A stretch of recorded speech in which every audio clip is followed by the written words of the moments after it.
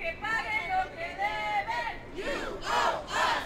Que paguen lo que deben. You owe us. I got arrested today because my family has been personally foreclosed on. My parents lost their home. They were forced to move in with my uncle, and his home was foreclosed on. Now today, Wells Fargo, Washington Mutual, Chase Bank are involved in trying to take away my grandmother's home. Enough is enough. These banks need to be held accountable. What's your name? My name is Max Bell Alper.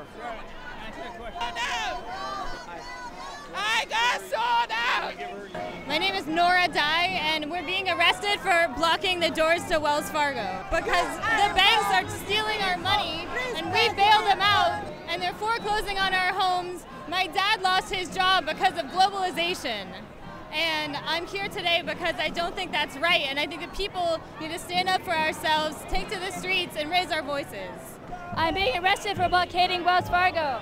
I really hope that after they arrest me, they go inside and arrest the real criminals, the people that are taking other people's houses. Oh, okay.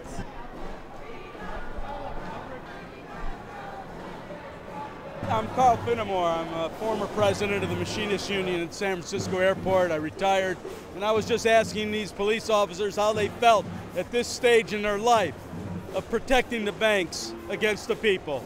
And they're trying to take the pensions from these cops the same as they're trying to do to us. United Airlines I worked for, they took my pension. They took the pension of all the employees when they went into bankruptcy, and they terminated it. So the last thing in the world I'd be doing is standing at that doorway interfering with the right of these peaceful young people, with the right of assembly to protest what these banks have done to this society, which is to bankrupt it.